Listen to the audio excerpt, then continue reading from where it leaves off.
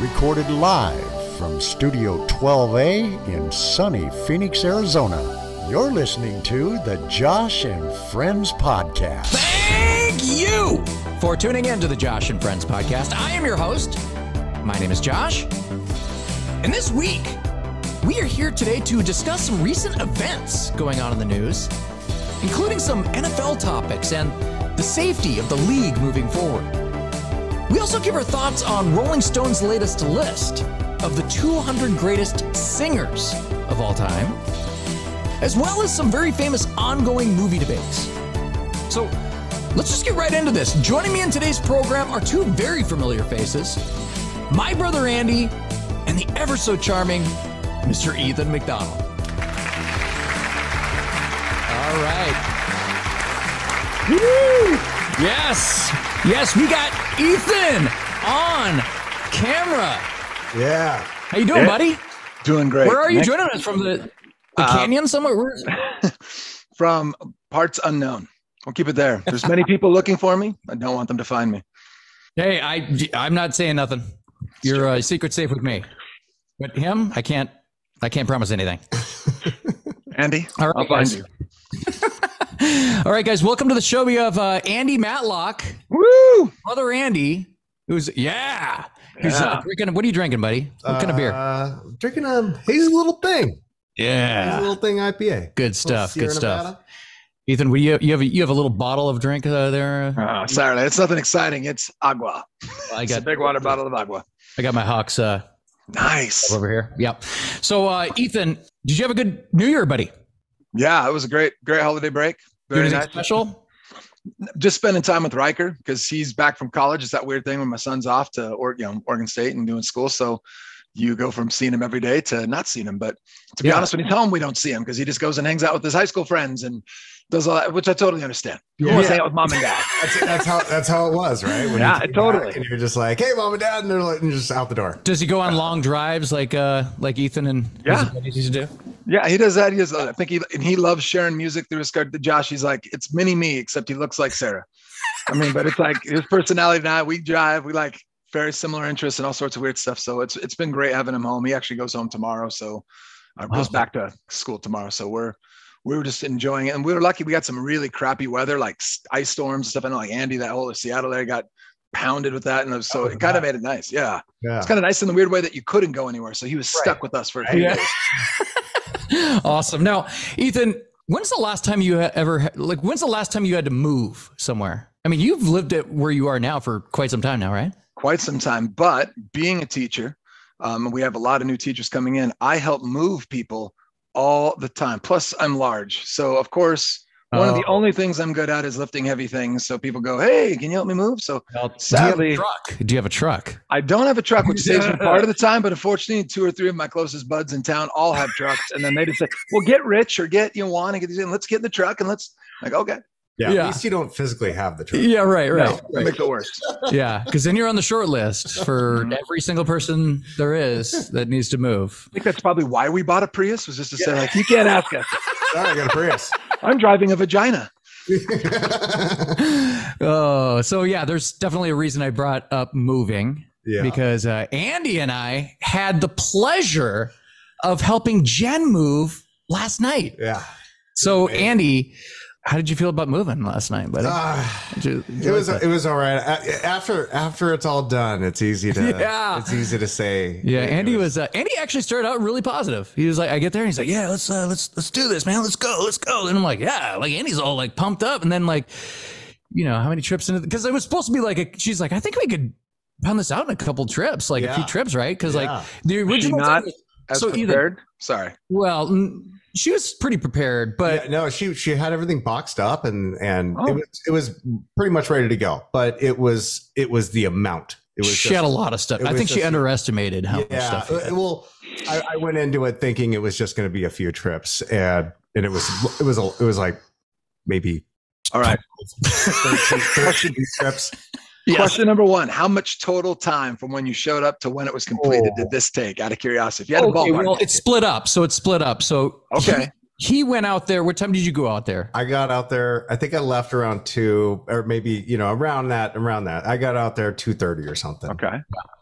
Yeah. And then, so he was out there kind of like helping. He's like, I'll get a head start on this. Like, we can just pound this out and get this done. Moving the little boxes that me and her could move, and then wait till Josh and Eric would show up later for the muscle, the bigger items. Well, it was not even supposed to be that. We were planning to move today. Yeah. Right. You know? So what happened was Andy gets out there and I was like, you know what? I'll just join you. I'll come out like after I'm done, and then head out there. And he's like, how many trips did you have? You're like, we've already had like 3 trips, like full trips. Yeah, 3 or 4 or something like that. And then we get out there and I was like, all right, let's do this. Cause now we have 2 trucks. And then Eric, he joined later and he's like, I have another truck. So there were, I don't know how many trips we took, but so no moving truck involved. You guys were just doing straight pickup truck. Oh God, here we go. So probably should have got one. Yeah, probably should have got one. No, that's mistake number 1, boys. What did Jen keep saying? She kept saying she's like, last time I had 2 girls help move, so it shouldn't be that bad. We're like, and Andy kept going, oh really? Where are these 2 girls? Where are they? Where are these 2 girls? Get their ass back right now, because I'm done. Yeah, I'm like, oh, where's China and Nicole Bass? Where are these bodybuilding monsters of girls? Bullshit. Excuse me. She would say it while we're carrying like the heaviest thing down the stairs. We're like, can you not say this the entire time while we're quit emasculating your volunteer help? So yeah, well, that's my next question. Andy, did you know this was going to happen when you were down here, or were you voluntold? I did know that we were going to be moving some stuff, but then again, I thought it was just going to be maybe a trip or 2. You know, did you think at any point you might be moving Jen in with Josh, or vice versa? Right. No. I mean, basically. No. Oh, all right. I keep giving Josh a hard time about this. I can't help it. Someday, who knows? You know, maybe. Oh, you guys are funny. But maybe that's what makes the relationship work, is that they don't live together. That's probably actually Jen says that all the time. Yeah. Jen says that all the time. Yeah. No. So when did we get back? Like midnight or? I think. Oh my God. Well, we did take a break and went to Cheeseburgers and beer.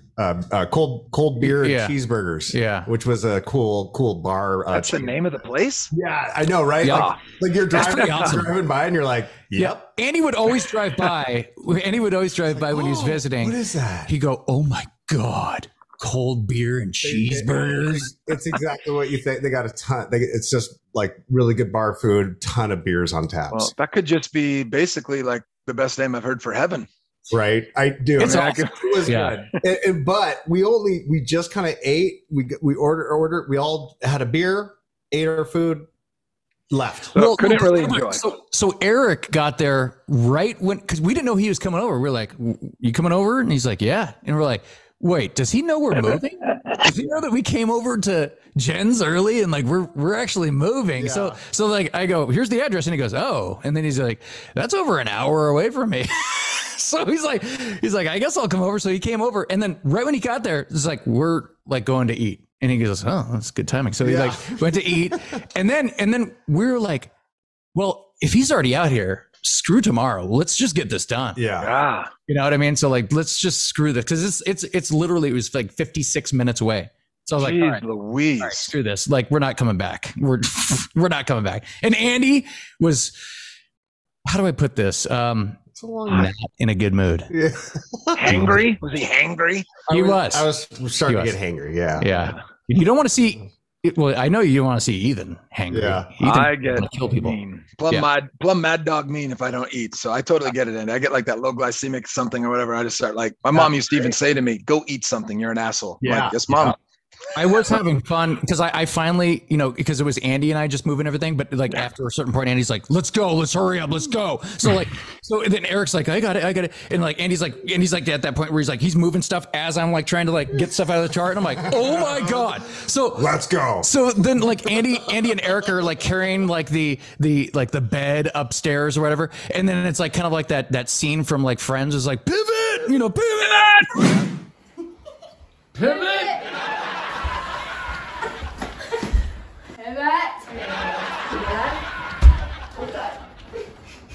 I didn't hear that. Oh God. Well, here's the other thing too. Jen's making fun of you guys all the time. Like, what a dumb move. And I love Jen. What a dumb move if you like your stuff. Because as this becomes the 10th, 8th trip, whatever trip, and you're angry, you're just going to start throwing shit in the truck or like, oh yeah, hope you like your stuff. Yeah. Yeah, that was also like the walls. And he was like, I've never seen so many people like so upset about walls. Yeah, well, they were getting scuffed up, but they are flat paint walls. So it's like you just look at them wrong and they're gonna do, you know, it's just whatever. It'll touch up. It'll touch up. Yeah, so that was a fun experience. But you know, she's all moved in now, so it's fantastic. Thank God. Yeah. Well done, boys. Yeah. Well done. Now, Ethan, you're still coaching, right? How many years have you been coaching now? Oh shit. I'm gonna have to take off my socks and shoes, and let's say ballpark estimates 27 years of coaching. Wow. Oh, because I started right after high school. He coached me.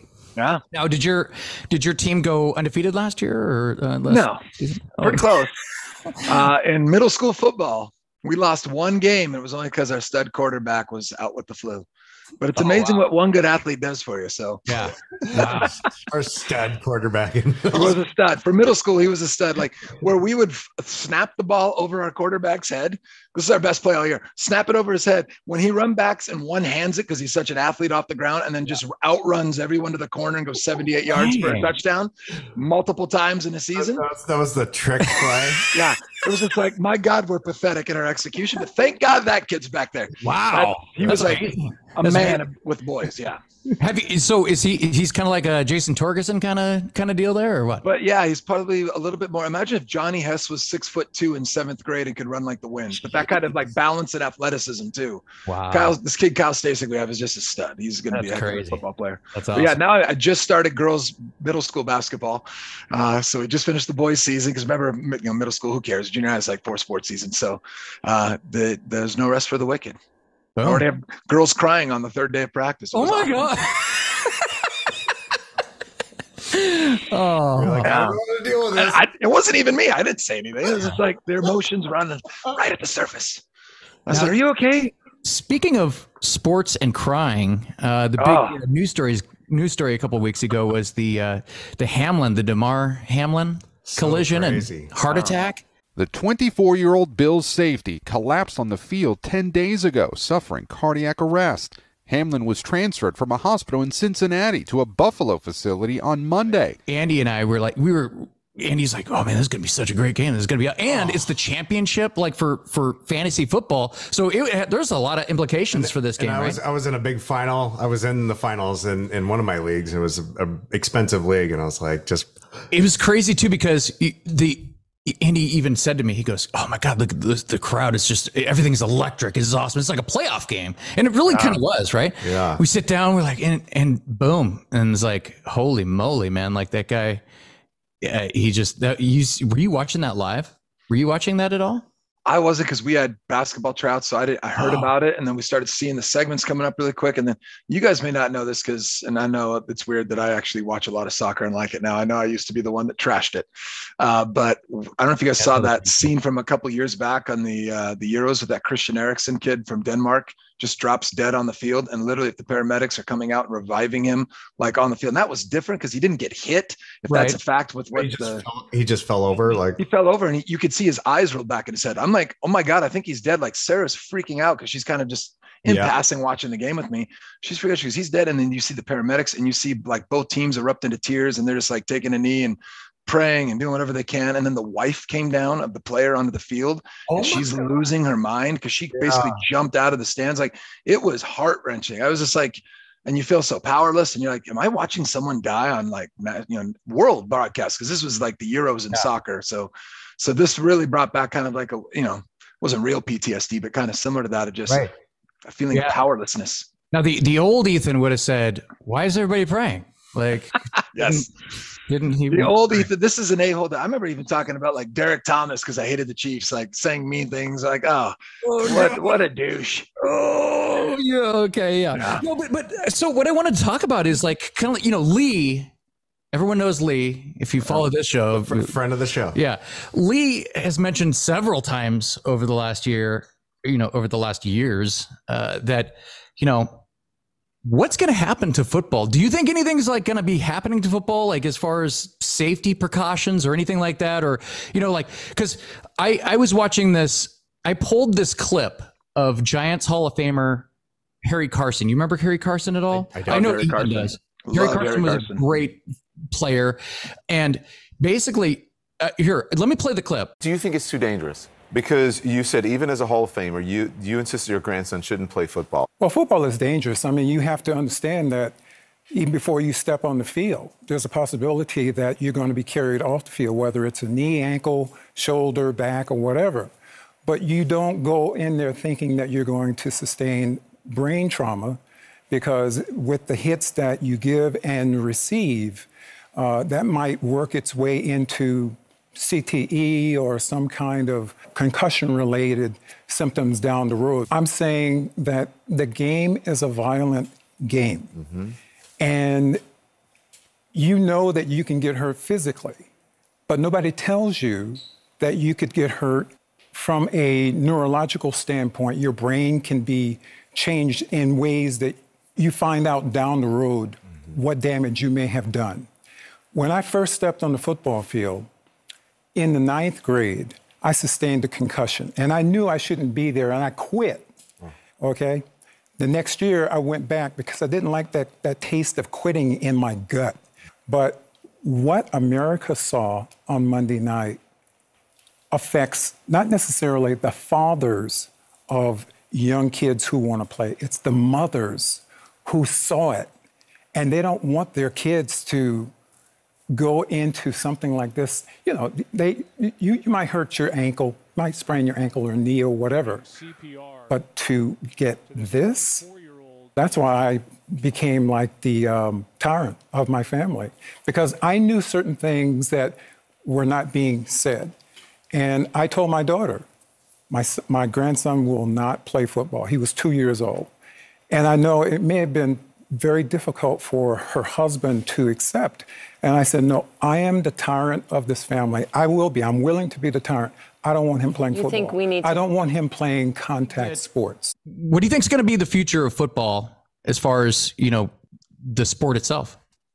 I mean, it's so tough because I totally relate to what Harry Carson's saying. They're like, I felt the same way. If I could have gotten Riker to do anything besides football, I mean, I even said that, like, as much as I love the sport and it was transformative for me, and just the people I met and the opportunities it gave me, and gave me a vocation and everything, coaching and teaching. And I just didn't want Riker to get his head stoved in. I just didn't want him to be put in that situation. Did Sarah feel the same way? I mean, like, she did to a degree. She totally understood where I was coming from, but she's also like, yeah, good luck telling your kid he can't do something. Because exactly, I tried that. What did it make Riker do? But just want to play football even more. And then he sees like all my memorabilia and how I'm a fan of the game, and he becomes a fan of the game. And all. I mean, it was a hard battle to fight, and he ended up loving it. We're lucky he got out of it relatively healthy. But I totally understand that. And when I see the comments like Lee made, I get what he's saying. But there's too many people that love the sport. There's too many good things I think that still come from the sport in terms of it is the ultimate team sport. I mean, there's nothing that teaches the kind of camaraderie and teamwork. And as we all know from playing, guys, you can't have just one athlete out there that can dominate a game like they might in basketball or other things. Like, there's just too much good that comes from it when it's done right. Is it going to evolve and change? And obviously the rules are changing all the time. Like, we have targeting rules in middle school football. I mean, we've got all sorts of things. Like, they're making us go through hours and hours of training about how we teach tackling, kind of the old Pete Carroll, hawk tackle, shoulder tackle, rugby style stuff, trying to take the head out of the game. So my hope is that we continue just to become better informed, continue to get better helmet technology. I mean, by the end, we might look like bobbleheads. It might be ridiculous, like bubble wrap wrapped around our heads. But if that's what it takes to keep this, if that's what it takes to keep this amazing sport available, because I mean, it's transformative still for young men. You see the confidence, the understanding that you can't do things on your own, to be a part of something that's bigger than yourself. I mean, these are just irreplaceable lessons that I don't know that are as easy to get across in other sports, especially individual sports like wrestling or track, because it's just all you. But even on basketball, some of that, these kids, I can shoot a three like Curry, or they think they can just dominate a game of themselves. Right. Can't do that in football. Nope. Yeah. So like, I didn't even know if I even mentioned what Lee said, but Lee was like, I think everything's going to be just, video games. It's just going to be video games. Kids like just playing video games. It's like, that's going to be the future of football. And I'm like, that's a little drastic. That's far down the road. Yeah. Maybe some like a virtual reality type video game. Right. They already have like video game way down the road. Like there's gonna have to be try those. They're boring in like 15 minutes. Yeah. And they're like cool for a second, like, oh wow, it's like the Wii. Remember when the Wii came out and everyone's excited? Like, look, you're up and you're swinging, and it was like a gimmick for a while. And people, no, I'm going to sit back on my ass with my controller and just do this, play the original games. But I just don't know that. Yeah, I just don't see football dying that way because it is still the most popular game in America. It's far and away the most popular sport in the country. That's too much money. It's like getting rid of oil. You would have gotten rid of oil if there was a better fuel source. If millions of people that have tons of their money and their livelihood wrapped up in it. There's no way these rich NFL owners or any of these people, they still want gladiators. And I get what Lee's saying. And he's usually that guy that knows that stuff. I think he just likes saying things that piss people off. And so I love you, Lee. Keep it up. But I disagree with you on this one, buddy. Too much money in that business.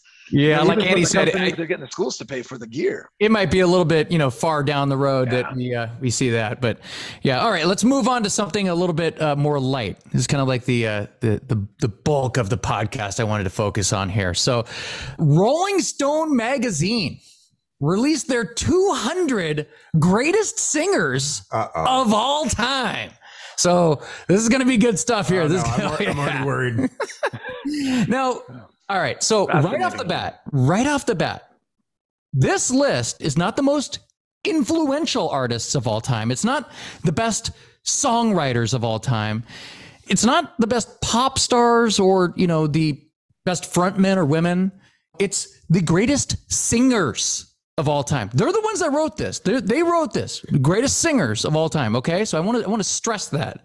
And by the way, I want to point out, we're not dumb. Well, compared to some people, we're dumb. But like, we're not dumb in the fact that, we know exactly what they're doing here. We there's always going to be some people they throw in that are like, just ridiculous that should not be on the list. And that's done for, stirring up controversy so people will share the story and talk about them. I've heard more about Rolling Stone. Lee. How many times have you, I've heard more about Rolling Stone over this last month than I've heard in the last couple of years. Yeah, because how else is this list going to get talked about if there's not if they don't leave off key people or have a ridiculous number one or whatever, I've seen 25 TikToks about people breaking down this list. So now it's our turn. All right. So Ethan, now this list, it clearly has a ton of good singers. So I'm going to give, obviously it has to, right? You have to have some good singers on here.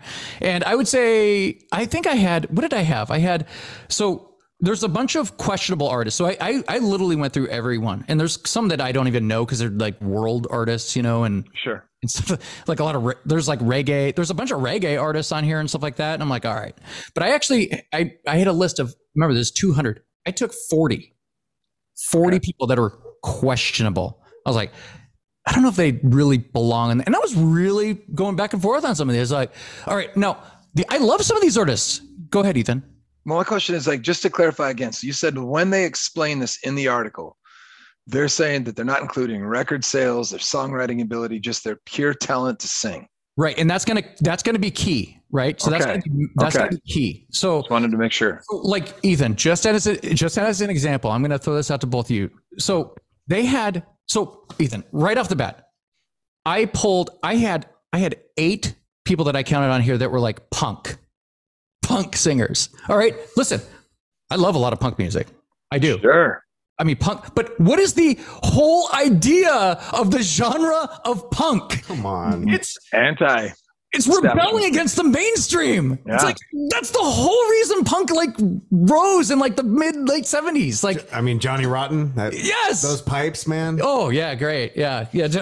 So if you can scream loud, you get to be on this list. In that case, can I please put up Max Cavalera of Sepultura for the top 10? I'm joking. His voice is terrible, but it's metal. Come on. That's exactly what I'm talking about. So this list also had like I mentioned, it had a bunch of reggae singers, and reggae singers aren't they're not. There's some of them can sing, but they're kind of not great singers. Yeah, it's not what you're thinking of when you when you hear singer? Well, in Ethan, I don't know. Listen, there's a bunch of people that, and I'm going to go over this too. There's a bunch of people on this list that I'm not even a fan of. Like, I'm not a fan of their music, but they're great singers. Like, they should be on this list. And so I'm just going to go over some of these here. So Iggy Pop at number 176. Iggy Pop. Okay. Yeah, he's got a weird voice. Once again, if you're talking about his impact, if you're talking about the influential, like, he'd be way higher than that. But singing? Okay, here's someone that I am a massive fan of. One of the greatest, he's the greatest songwriter in Canadian history. Oh, is Bryan Adams? No, Neil Young. Neil Young is on this list at number 133. Neil Young is not a good singer. That keeps me searching for a heart of gold, and I'm getting old. Okay, is Bob Dylan in the top 5? Oh God! Don't worry, I'm getting there.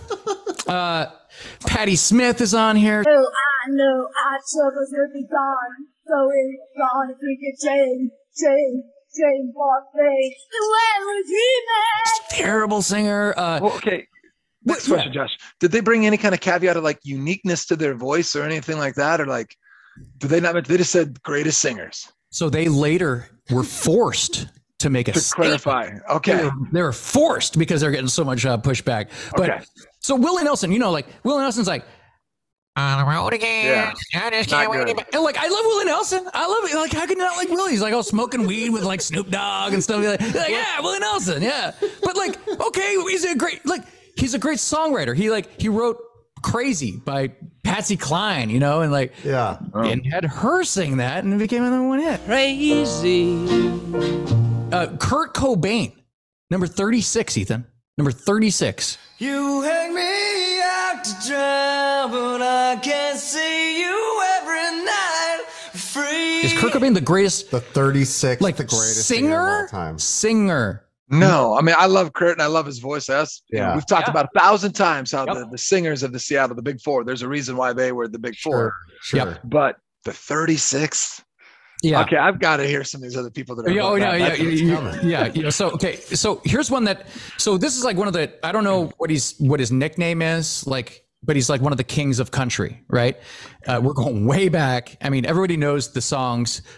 I don't, sit here and listen to these songs, like, but I know the songs. Like, so Hank Williams, not Hank Williams Jr., Hank Williams, his dad, number 30. So we're talking about another nasally guy, like, hey, good looking, what you got cooking? How about, like that kind of, like, there's a tear in my beer. Like, is that like the greatest singer of all time? Like, really? Dear God, no. Okay, so what are we doing? All right, so here I had a list of the shockingly low ranked singers on the list.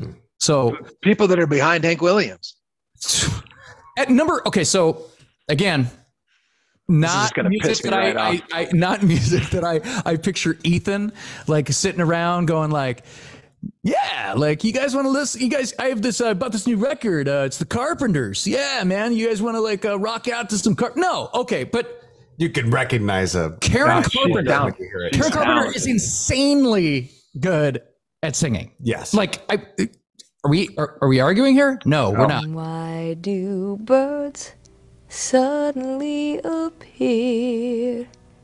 She was at number 20. Excuse me, 123. What? Hank Williams is 30 and she's 123. Karen Carpenter. I was like 23. I was like, that's not bad. That's a good spot. And I was like, I mean, I'd still put her higher, but another shockingly low person on this list, Brent Kipling, might be upset about this one. Steve Perry. Steve Perry at number 82. Look, say what you will about Journey. That dude was insane. Yeah. Like, he had great powers, right? Yeah, one of the greatest rock singers of all time, right? Yeah. I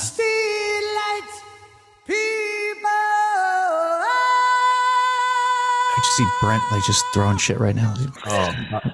No, he's throwing shit faithfully. Yeah. I see what he did there. Ethan, here's one for you, buddy. Number 80. Number 80. Bruce Dickinson of Iron Maiden. Run to the No, but this they robbed. He's been robbed, Ben. Sorry. So this is criminal, Ethan. This is criminal. Okay. Number 80 on the list, Chris Cornell. In my eyes, indisposed, in disguises, no one Oh my God. knows. Hey, Number what 80. the So Kurt Cobain's 36 and Chris Cornell's 80. Yeah. And this These is people are Rolling stupid. Stone magazine. Like Rolling Stone, shame on you. Like you think they would put him Yes, like, really high? Exactly. This Rolling Stone, like, It's not like it's like I don't know.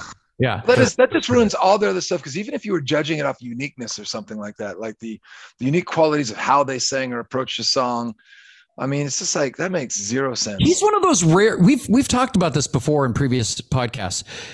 Chris Cornell is one of those rare artists that got better as he got older, in my opinion. I think he got better. Oh yeah, because he was a howler and he was always a good singer. But man, when he got older and started doing all those acoustic, like just him and a guitar, I'm like, oh my God, wow, he is crazy. I can't believe how good he is. Number 71, Roy Orbison. Look, he's like a favorite of all like the old guys. Like all the old guys are like, damn, that guy had like crazy pipes, man. Can only happen in my dream. But they're like, fuck this guy. He fucking sucks. that's crazy. And then one artist that I thought that was shockingly high on the list at number 8, the number 8 greatest singer of all time, Beyonce.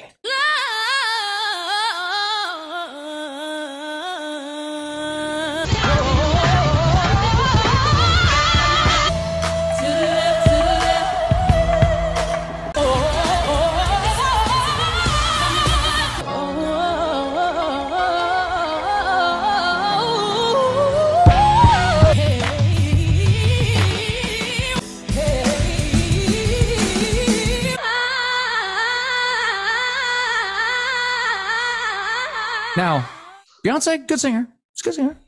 Little over singer for me, like right.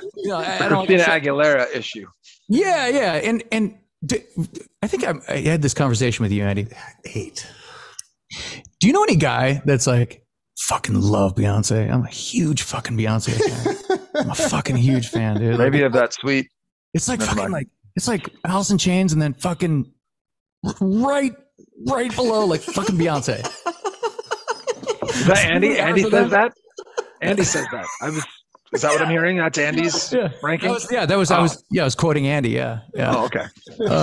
So the top 10. Can you guys guess any of the top 10? Who would be on the top 10? Read them off, brother. Top 10. I will not guess. So Al Green, fantastic. The Reverend Al Green. Since we've been together, ooh, loving you forever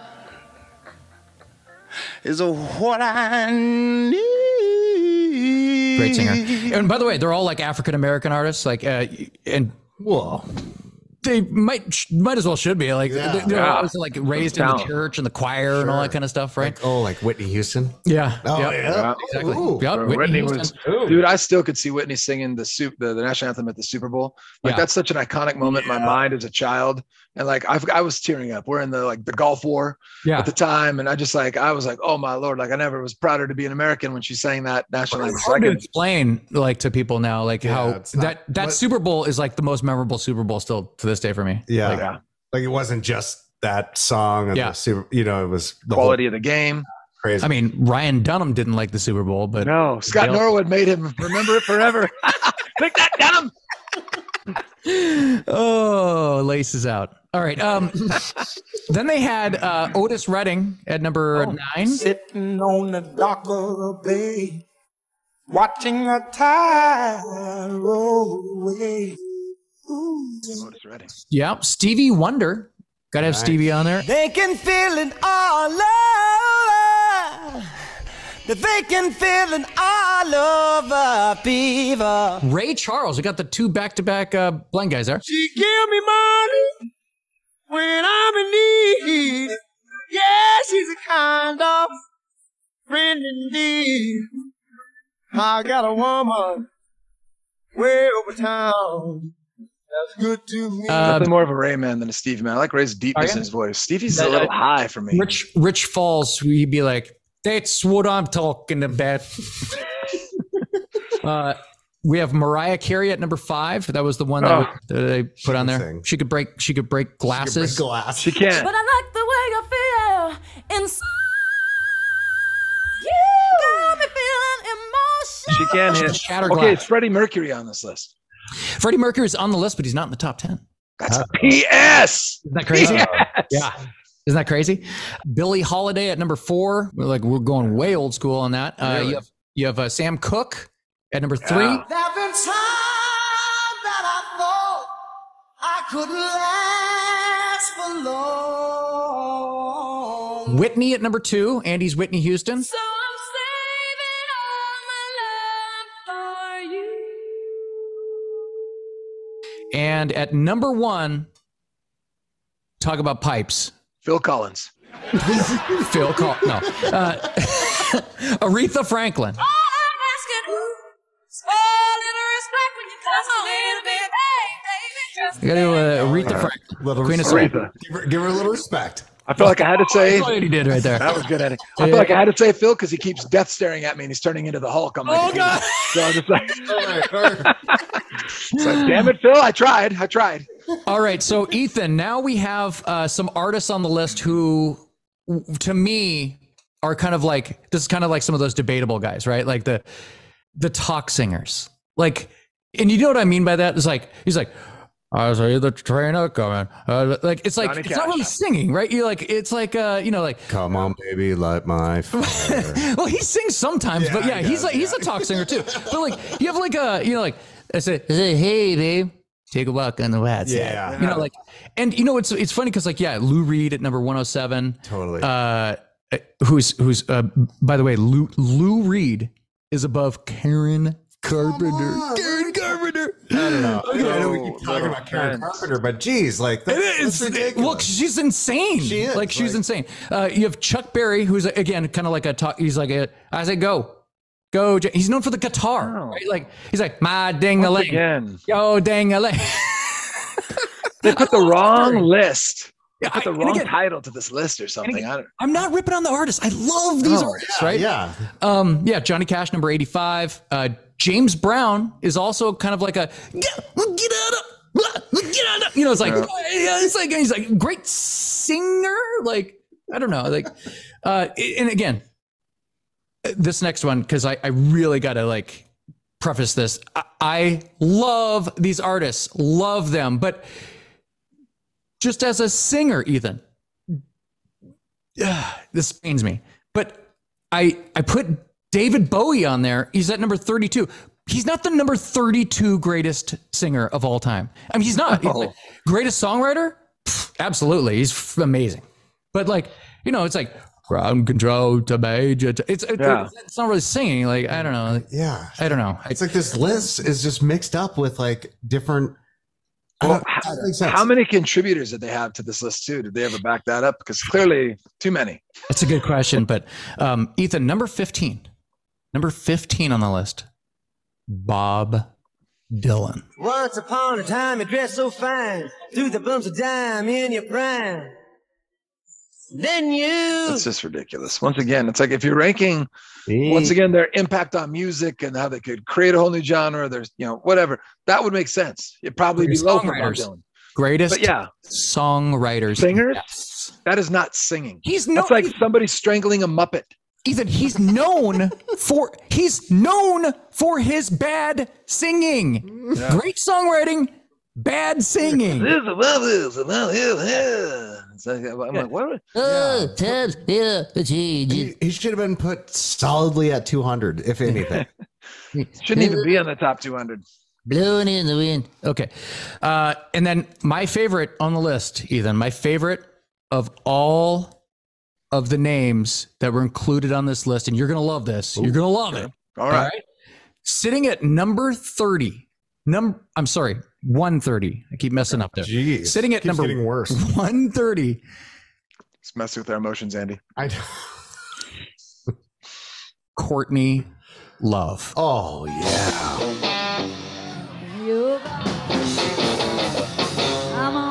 baby. I walk a study in demonology. Hey, so glad you could make it. Yeah, now you really made it. Hey, so glad you could make it now.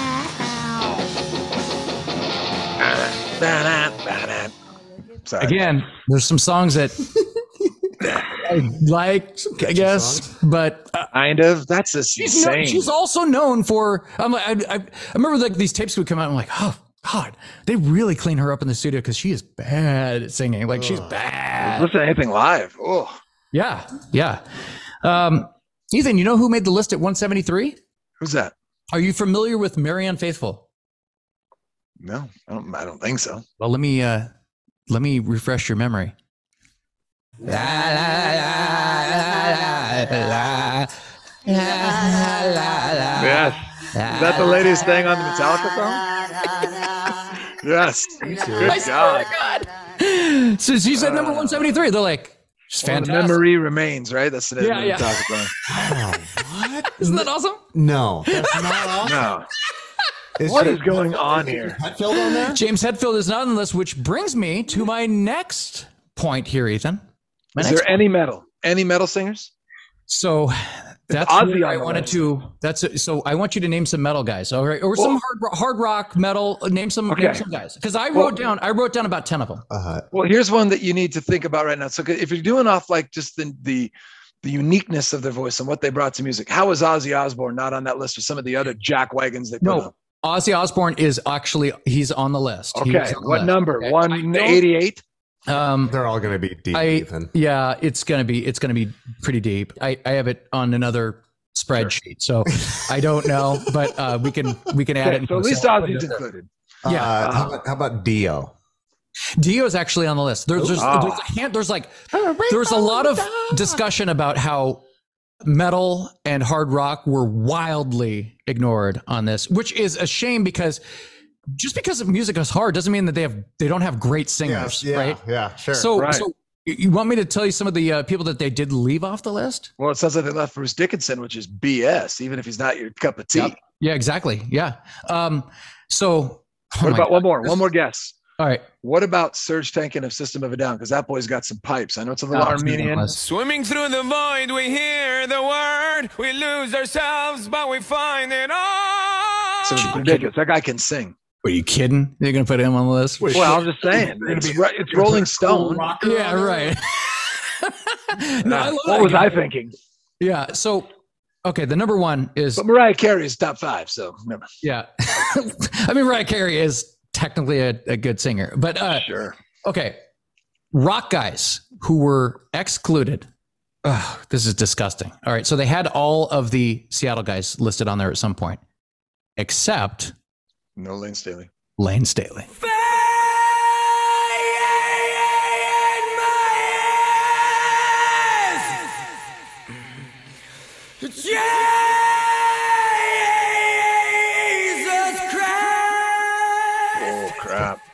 That guy had some pipes, man. Lane Staley, I prefer him over Eddie. Yeah, me too. Kurt. Next to Chris, second to Chris. Yeah, Chris is pretty hard to beat as far as yeah. Yep. What about Nancy Wilson? Nancy Wilson, I believe, was left off the list. You'd have me down on my knees now, wouldn't you? BS. Can you fucking imagine? Like, are you kidding me? That lady someone that has better pipes than Nancy Wilson in her. I'm sorry, Ann Wilson. Yeah, Nancy's a guitarist. That's my bad. That's my bad. Is she right behind you? Yeah, I was gonna say. Yep. Yeah. So that's ridiculous. If anybody wants to argue that, listen to the song alone or any of those huge, any song, "Crazy on You." Barracuda. I mean, any one of them. Dang. Was Scott Weiland on this list?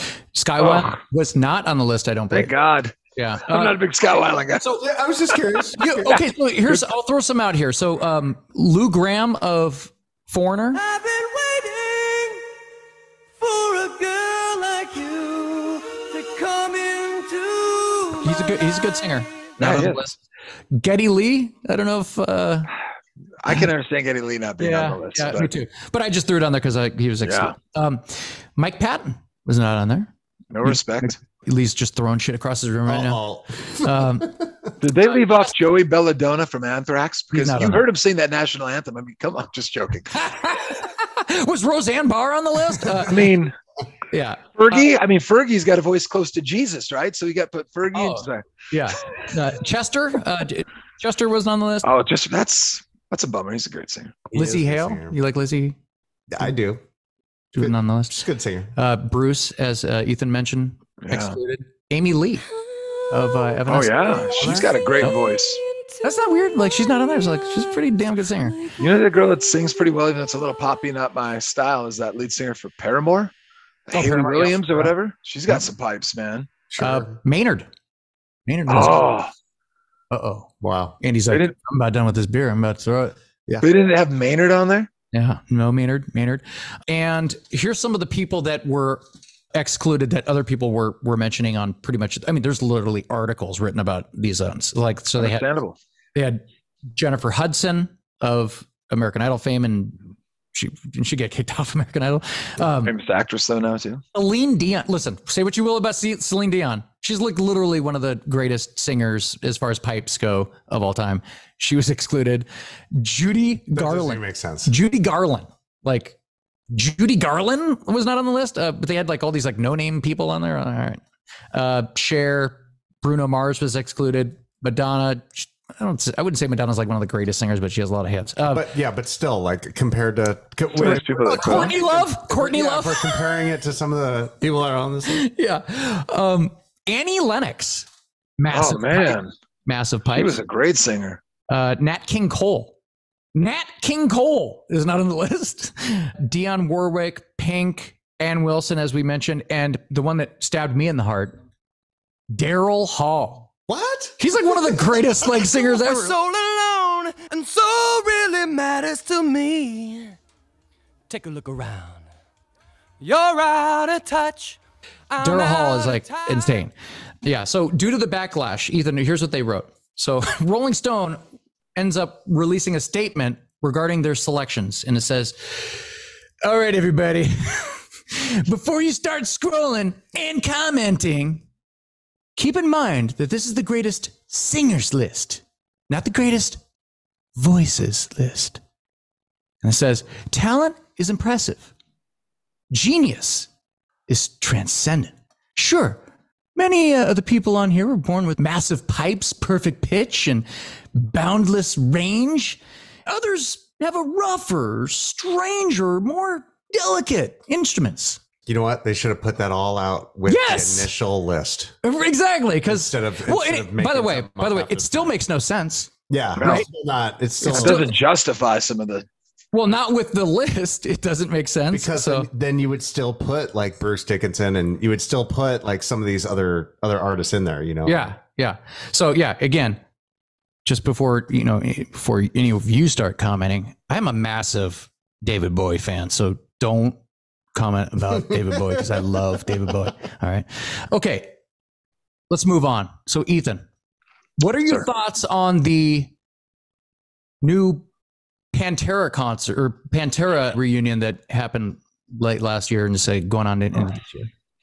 I get it from a marketing standpoint, those guys, but to me, it's just sad, like that they get to call it the band when the two founding members, the two brothers, the heart and soul of what that band is, are the ones that are dead. And it's like, almost like, I don't know, it feels almost vampiric or something weird here that you're sucking money and lifeblood out of two guys that are gone. And they might've given their blessing if they, things were reversed or whatever, but and at least it's Zach Wild. I mean, the guy's a talented guitarist, but I mean, there was only one Dimebag Darrell, man. That guy was unreal. And Vinnie Paul, and just the way it's just sad to me. It's like, I feel bad that if some people go and see that and think like, I saw Pantera. It's like, no, you didn't. You just helped put some money in Phil Anselmo's pocket. What do you think, Andy? I totally agree. I mean, and by the way, we've all seen Pantera, right? Yeah. Like the real original Pantera. Yeah. I mean, I wouldn't mind seeing like it 5 times. Yeah. 5 times. That's all right. One's better than 5 or none. Not as good as 5, but I mean, how dare you? I still, if I had a chance to go see, they're playing with Metallica. That'd be kind of a cool show. I mean, that's the tour that they're doing right now or whatever. It would be cool to see, because I like Zach. I like Zach Wild, the guitar player, and I like, but I think you're right, though. I'm torn. Like, so, it's like, yeah, I think you're right. You've seen him in a festival or seen them opening. That totally makes sense, because that's not the real reason you're necessarily there, is just for that. Yes. And then you kind of get to see, well, it's be interesting. You know, but as you mentioned, I just think that it's today, in today's world of music, especially music, the brand is just too big to just be sitting in a puddle of mud. You know what I mean? So the name itself, it's just like the name itself can make millions and millions and millions of dollars. And at least Zach was a good friend of those guys, right? Yeah. Like he's like, hey, look, man, he's like, if anybody was to do this, it's me. Yeah. Right. So it's like, okay, you got that, right? You have that. And you do have, what's the hardest thing to replace, unless you're talking about Van Halen or something. What's the hardest thing to replace in a band? Singer. The singer. So they have the singer, and they have like his best friend on guitar. They have the name. It's hard to replace one of the coolest rock metal guitarists of all time. I think I read that Zach was actually talking to Vinny about like doing some sort of kind of like reunion kind of deal. And they're like, yeah, I mean, we could probably do it, because like, that was when he was still alive, of course. But yeah, it's a tough one, man, because now, Ethan, so thinking about it, like in the new generation of things with like your son, would you take your son to, like, you know what I mean? Like that'd be kind of, would you do that? Like you take your son to that if you wanted to see that? I think, like we were saying, if it was to go see Metallica or some other artist or like a big festival show, and then that's one of the things we pencil in, I would. But would I take Riker just to go see that version of Pantera? I think we'd better off finding like some of their old DVD shows that I used to show you guys, like all the crazy demons, like see them in their prime, see Dimebag live. And so like, even if it's on a video, just to see the way he could shred. Like I used to go to those concerts just to fight to the front row, just to set up shop in front of Dimebag Darrell, just to watch him play, because it was mesmerizing. He was just such a talent. That's awesome, man. Yeah. Surge of System of a Down, they were the rest of the band was talking about how they should have kicked him out 15 years ago because he hasn't wanted a tour. Are you talking about the singer? Yeah. Well, he's been a mess. And so nobody, like this whole band is losing out on all the money of all the touring and all the exposure. And think about, as much as I don't like Phil Anselmo, as much as I do the rest of the band. He's a piece of shit to those guys. But like, what about those guys? What about him? And what about the drummer? Right. Not the bass player. Yeah. These guys have to, try to their livelihood too. It's a big paycheck. Yep. So, but that's the problem that sucks too, is that try to replace Serge. Good luck. There's just not many people who sing like that, who have that talent. It's like, I know. Whoa. So go start even another band. It probably is never going to have the success, unless you go find some other big frontman and super group it. But good luck with that. That doesn't always work out. Yeah, but I just keep coming back to the brand is just too hard to. It's too hard to waste. Like you see these bands that tour now, and like they literally have like one guy, and it's like different lead singer, different guitarist, like they have like the drummer who might be there or the bassist or something like that. And like, I can't even justify it. I don't care if it is a small venue. I can't justify it. Like a cover band. I can't do it. Yeah. Right. Like I would rather see a good cover band, or like you said, pull out the DVD and watch like them in their prime. It's awesome. Like the video's all there. They have like great videos and HD, like, surround sound, like stuff about all these bands and stuff like that. So I get it. Yeah. Now, moving on to some little bit of, I pulled a little variety of stuff here. This one is movies. So we got some movie stuff here, Ethan, and I saw this list, and it was the 12 most enduring movie debates ever. I was like, except they missed like the biggest one in my opinion. Who shot first, Solo or Greedo? That's on there. So yeah. So I thought I'd pull a couple of these, and then we give our own kind of like takes on these. I don't know how much input we're gonna have for this, but so the first one they have on the list, the movie is Star Wars from 1977, and the question is, who shot first? Is it Han or is it Greedo? So this is not really debatable because the first movie, like Lucas went back and he changed the who shot first, right? So like that's what Ethan. I have these. Remember, I had these movies, and I found the original copy of Star Wars, which is a big collector's item now. Oh, I can imagine. Because, every Star Wars fan wants to see the original Star Wars as they were made. So that one's kind of a dumb one. I don't even like that debate. But here's the first one on the list. So the first one they had on the list was from 1997's Titanic. I think you know what that one is, right, Ethan? Yeah, I do. I hate that movie. I'm not asking if you like it or not. I know the movie. So, and the question is, did Jack need to die? It's been 25 years since Titanic sailed into theaters, becoming the first movie ever to cross $1 billion at the box office, tying the record for most Oscars ever won. But a quarter of a century later, we're all still wondering. Sorry, what the hell? That door could float with 3 people. Yeah. Could Jack have fit on the door with Rose? Now, Ethan, as a big fan of that movie, I'm sure you have some input on this. Oh, yeah. They're floating on that door. That's like some debris, and she's on it. I remember yelling at the movie at the time. I was like, what is this? Like, get on the door. Yeah. Get on. And she's like, well, see you later, sucker. And like pushes him off the. Lets him go. Like romantically lets him die. Right? He's like, she was secretly thinking, I don't want this guy in my real life. It was just a boat bang. Right. She let him go.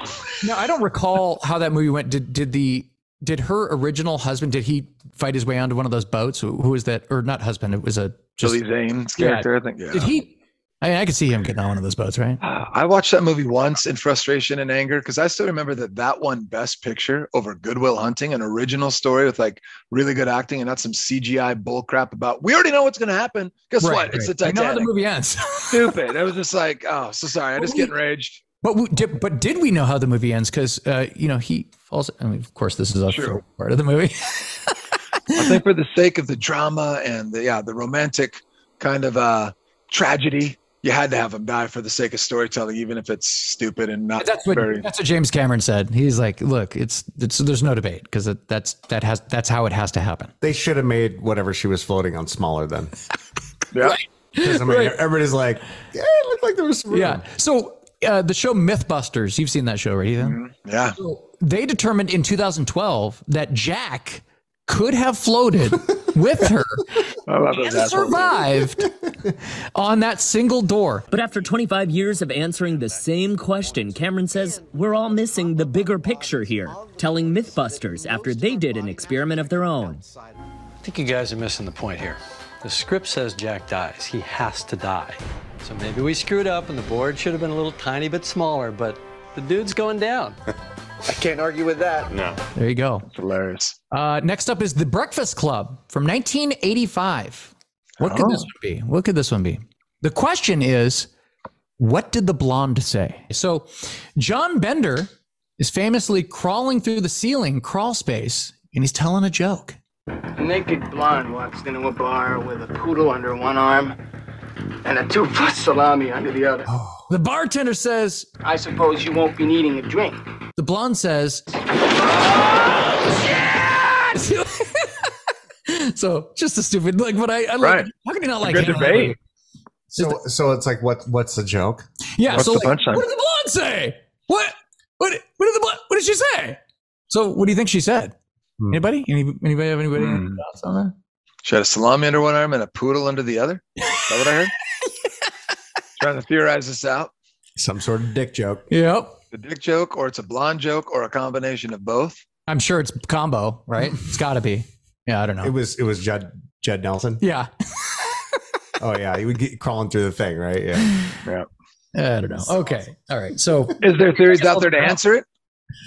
Did anybody suggest no answer? That's the whole point. I wonder if anybody has any ideas. That's what I'm saying. So if somebody put a possible answer in that debate, like I think it was. I know. I wish someone. I mean, there has to be people that have theorized about this. Like maybe we'll have to, put in a clip of something of somebody research. Yeah. There you go. The next one on the list here is from the year 2000. Y2K movie is American Psycho. Love the that question movie. The question is, Ethan, did he or didn't he? It's a big debate I have with Riker all the time. This is like one of Riker's favorite movies. Like this movie has been reborn through TikTok. Yeah. Like all the young people love and talk about Patrick Bateman. In fact, Riker was even, I think some of his friends dressed like it for a Halloween party. Like, yeah, big time coming back. And I think, I mean, that's one of those great, I don't know. I think it's kind of like Donnie Darko too. If you've ever seen that at the end of it, Donnie Darko, there's that big, is he really schizophrenic and crazy? Or was he like a brilliant, somehow saw the future? Like they leave you with these cliffhangers. And I think that's just what makes it fun. I think he probably didn't. I think that was all in his head, but I'm teaching psychology now in high school. And so who knows, man, the mind is fascinating and weird. So it is. And it's so detailed though. So like, that's my kind of like, I was like, it's very detailed, like really detailed. So I don't know. Like it's funny because like every time I watch it, I'm like, all right, so wait, so did he like, like, you know, and that's what's going on with these that's movies? what makes the movie so great though, right? You're like, it does. What? Like, so did I think he didn't. I think it was all in his head. You do? Yeah. I mean, because that makes the most like it almost like they tell you at the end. Yeah. And it's, obviously you could think, no, that's not right, but he's psychotic. Andy, do you like Huey Lewis? Yeah, I do. Fantastic. Here, let me go get the CD. You just stay right there. You just stay right. I like the sports album, I think, the most. Oh, you like sports? I think their undisputed masterpiece is Hip to Be Square. You know, it's not as good Riker. I'm just joking. Riker has this whole thing where he basically did like, and it somewhere might be on TikTok or whatever, but he basically did that whole speech, but instead of Huey Lewis in the news, he did this band he loves called Tame Impala, which is like kind of alternative, really cool band, kind of alternative, but it's just hilarious. It's just like the whole thing. Now, I think their best work was, it's just like, holy crap, kid, you've got a little too much free time on your hands. Where is Riker right now? Riker! Can you have him do it right now, or no? I think he left to go get a haircut from his grandma. I don't know if he's still in the house or not. I didn't hear him leave, but he's like a ninja right now. Mom's out of town for the weekend, so we're one of these two bachelors living off the land, living off the land behind me, living in the mountains here. And joking. All right, okay. The last movie I had on the list, Ethan, you and I don't know. We might have seen this in the theater. It's maybe, I don't know. Came out in 1994. And this is one that is one of my favorite movies, possibly. I know I've watched it several times with you. The movie is Pulp Fiction. Love it. And I think you know where I'm going with this one. Oh. Do you know where I'm going with this one? What's in the briefcase? What's in the box? Yeah. Wrong movie. Different movie. I'm joking. But I believe it's Marcellus Wallace's soul. That's what my guess is. That's one of the theories. That's one of the theories. Now, Andy, do you have a different theory on deal with the devil? His soul? Yeah, that's soul. Deal with the devil. It was always one of the theories. Yeah. Okay. What would make Jules? I mean, Jules is a hardcore hitman. What would make him open the box, go like, or Vincent Vega and go like, whoa. Well, yeah. See, that's and what would glow? So, well, now the glowing could be just symbolic. The glowing. Yeah. So basically, one of the things that I didn't really know. I don't really only heard of Marcellus's soul, right? Yeah. I didn't hear about, or I didn't realize this one, and this was like actually a good theory. Okay. Drugs. Okay. Yeah, that's true. A lot of those guys were into like these are all kind of like shady gangster dudes. Like you like open it up, you're like, holy, it's like just filled with cocaine or something like that. You're like, you know what I mean? And then glowing on there is like, oh my God, that's so beautiful. But these guys are like kind of like gangster hitman. Like they haven't seen drugs before. They haven't seen a big box of coke or whatever. Like, maybe it was some fantastic like high grade heroin or something. Who knows? Yeah. Like, but I would say, that doesn't seem to add up. It was a blue methamphetamine. Yeah. There it is. Sky blue, baby. They're like, oh, came from New Mexico, bro. And then one of the other theories, which someone said was actually a couple people I saw say this. They're like, it's nothing, and I'm like, it's nothing. It's got to be something. I was like, nothing. It's obviously something. This is something. This is nothing. This is something. This is nothing. Sorry, it was an old skip from Saturday Night Live. All right. Yeah. So. Yeah, I agree with you, Andy. It's something. Yeah. Maybe it's gold bars. That's why there's the golden flag. He's got like pure gold bars. I don't know. That's dumb too. Are there any other movies that you can think of that are mysterious, kind of like that?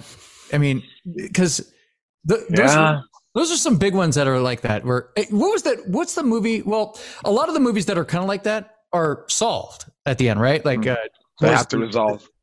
I see dead people and stuff like that. Yeah. Stuff like that. But Sixth Sense. Yeah. But I don't know. I just thought that was kind of an interesting topic because I was like, oh yeah, these are kind of cool. These are kind of fun. Yeah. So I kind of want to hear more about Ethan's big bachelor night that's going to be happening tonight. It's like, and Ethan's he's going to be taking him to what's that? That's that place in Varsity Blues that they went to. Yeah. The Acropolis. Oh, what? Yeah. We're going to go see a teacher strip. Is that what no? Yeah. Ethan's like, oh, shit, this is really good. But actually really weird. Yeah, exactly. Well, I've been teaching for so long now, Josh, too. It's crazy. Like, I have so many ex-students that are now back teaching. That would be doubly awkward. Like, used to be a student. I'm at that age where I've got the kids of kids I had in class. Oh, it's like, you had my mom in class? I'm like, oh my God. That is crazy. Yeah. That is wild, man. So, all right, guys. Well, hey, I appreciate you both coming on. Andy, it's good to have you in person here. Yeah. Yeah. Ethan, thank you for making some time. It's always fun to have the boys on the show. It's always fun to have the girls on the show too. But I mean, come on, let's face it, it's the guys here. It's the guys. That's right. So we'll have you guys both on, obviously, throughout the year. So looking forward to that. So thank you. Thanks for including me. Absolutely. All right. For Andy Matlock and Ethan McDonald, I'm Josh. And as always, thank you for being a friend. Thank you for being a friend.